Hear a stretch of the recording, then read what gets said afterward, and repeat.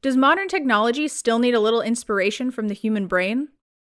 Let's take a look at a cocktail party. The brain has absolutely no trouble identifying, say, the voice of a friend buried in a din of chatter at the party. But even for sophisticated digital computers, recognizing sounds or patterns within big data can be extraordinarily challenging.